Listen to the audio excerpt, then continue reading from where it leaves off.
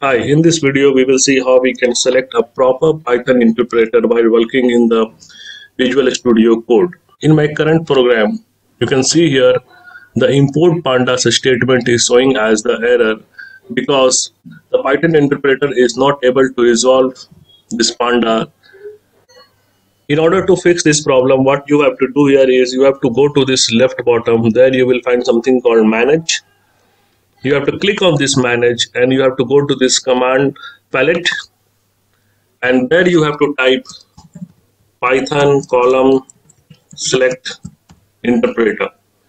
So once you type this, you will get this option called python select interpreter. You have to click on this, and there you will find all the Python interpreters which are right now available in your machine.